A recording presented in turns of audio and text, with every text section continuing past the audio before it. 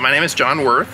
My title is professor. I'm in the Department of Anthropology at the University of West Florida. We're standing in the middle of the Tristán de Luna settlement, the settlement that was here in Pensacola on the bay from 1559 to 1561. Today we're in the midst of our 8-week-long field school. So what we're doing today is essentially continuing day-by-day excavations down underneath the surface of the ground in this residential neighborhood, hoping that we can eventually go through the artifact-filled layers where all the debris and everything accumulated and eventually get down to the bottom, and we're looking for post holes. We're looking for evidence of architecture, structures, houses, maybe even things like the Royal Warehouse, or there was a church as well.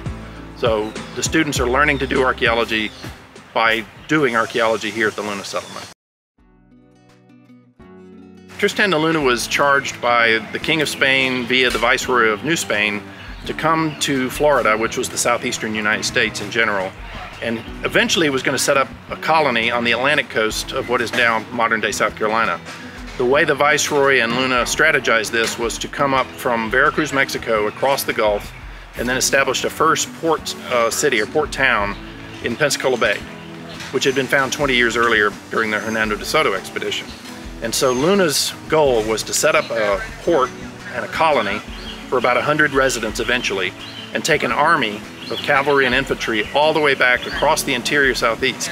The Luna expedition brought 12 ships and 1,500 people and 250 horses, about half of which actually arrived alive. And their goal was to set up this port where they would then be resupplied. And from the port town, they were going to move inland with this army of 500 soldiers, half of which were infantry and half of which were cavalry. And they were going to then pick up the old Hernando de Soto route, go across the Appalachian Mountains, and eventually descend down to the Atlantic coast. So that was the goal. But what happened was, when they arrived and they chose settlement here on the edge of Pensacola Bay on a nice level high terrace, 5 weeks later a hurricane struck. And unfortunately for them, they had yet to build a solid, good warehouse where they could store all their food. So they unloaded all the people and the goods that could survive the weather, but they left all of their food on the floating warehouses, which were the ship. Survivors of the fleet all congregated here, and they had almost no food. And so all of a sudden the expedition changed from, moving inland and achieving their mission to how are we going to survive? 1,500 people stranded here in Pensacola Bay with very little transportation, and they still had their mission, which was to move inland and eventually go to the Atlantic. But Tristán de Luna, the governor, wanted to move forward, but he also wanted to keep everybody alive. So they stayed here, and they sent word to Veracruz to send more supplies. They sent 3 remaining ships that were still here. They sent them to Havana to buy more supplies very quickly. So they spent several months essentially waiting for return and relief. The relief fleet showed up in December, and they got some food from it, but eventually by February and into March, they realized that no more food was coming for several more months, and they were starving. So Luna had sent a detachment of soldiers inland, and they had actually found a large Native American community called Nanipacana somewhere on the Alabama River. We haven't yet found the archaeological site of it, but it was big, and the Native Americans in that area had a lot of surplus corn, which for the moment at least was available. So Luna eventually decided they built 2 new brigantines, small oared vessels here, and they were going to use them to carry a lot of the supplies over to Mobile Bay and then up the Alabama River. And the rest of the people were going to go by land. So they actually cut a road between here and central Alabama. So they moved inland, and they left about 100 people here. So this settlement, the Luna settlement, was occupied for the 5 or 6 months that they stayed in the interior by a small skeleton crew of soldiers who just lived here to guard the port, just in case ships showed up. So afterwards, once they were inland, the Native Americans in that area sort of realized the Spaniards were not really good news, and they pulled away and they took all their food. So they no longer traded with the Spaniards, and Luna arrived just about the time that the local Indian groups were burning their fields, cutting their corn crops down, burning their own villages. They even tore up all the wild foods that were near the Spaniards to try to encourage them to go. So eventually Luna acceded to the demands of his men, and they returned to the coast. And from that point, more relief fleets came here. So essentially this settlement dwindled in population. It started at 1,500, then it dropped to about 100, and then it went back up to maybe 800 or 1,000. And then they started sending people back. Every time a relief fleet would arrive, several hundred people might leave. So a year after Luna got here, this settlement only had 362 living people. Gradually, this settlement congregated around sort of its core area. So in other words, the big site that was initially founded and where we find artifacts eventually got much smaller. So we today are digging right in that core area where I think they spent literally 2 years living here and setting up housing and eating and fishing and hunting and doing whatever they could to survive. What we're doing here in this excavation is seeing if we can find traces of what their life was like. We've got trash pits, we've got all sorts of horizontal distribution with like shells and burned bone. So it might be able to tell us something about the strategies they used to survive. How did they get fish? How did they get deer?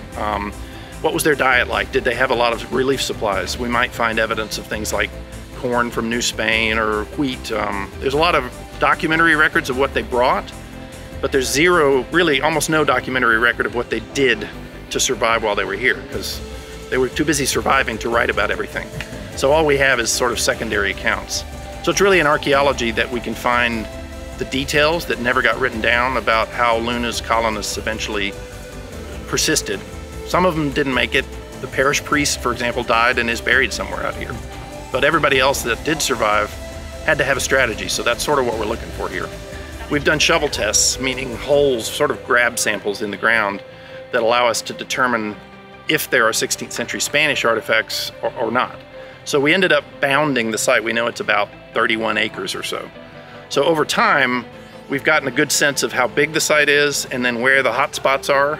And in the core area, we've been finding a consistent range of artifact types. We find lots and lots of broken Spanish pottery, everything from these big, what we call Spanish olive jars, which have these big, thick, sort of donut-like necks. That was used to carry wine and water and vinegar. And then the smaller version of the same thing was used to carry olive oil. And we find cooking pots that were glazed, lead glazed. We find casserole dishes that were used for cooking. A small number of plates made out of what we call majolica, this white tin enameled ceramic occasionally painted. So those are the kind of ceramics we have. But one of the neat parts about this is that in addition to being Spaniards from New Spain, they actually brought 200 or so Aztec Indians, converted, in the city there. They were Christian Aztec, and they came with the expedition. So we have a lot of Aztec pottery. A lot meaning a small percentage, but it's actually more than has ever been found, in the southeastern United States. So the Aztec pottery we have, though, it occurs in the same areas where we find lots of high status Spanish material. So it looks like the Spaniards in 1559 who were residing in Mexico City simply went to the markets right there in Mexico City and they incorporated Aztec pitchers and vessels, bowls, serving bowls into their kitchen. So essentially, the fact that we're finding Aztec pottery doesn't necessarily mean that it's Aztecs who were using it. It means that Aztecs made it and Spaniards may have brought it as their own personal possessions.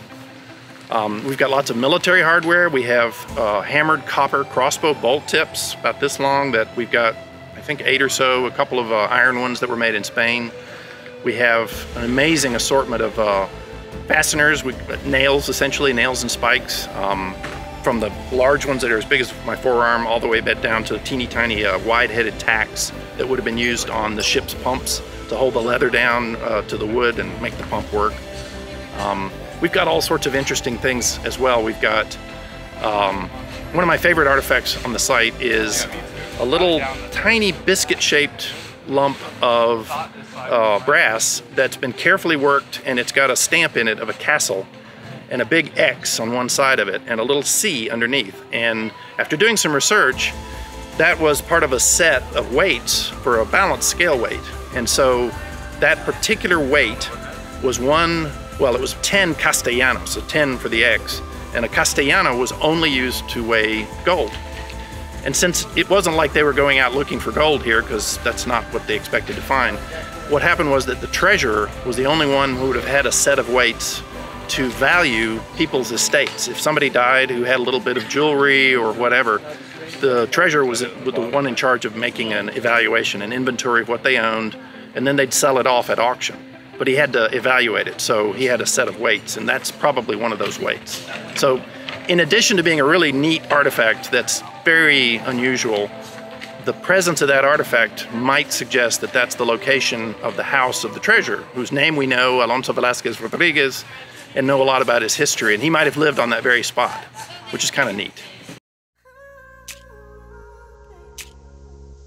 The Luna settlement is the first multi-year European settlement ever to happen in the continental United States.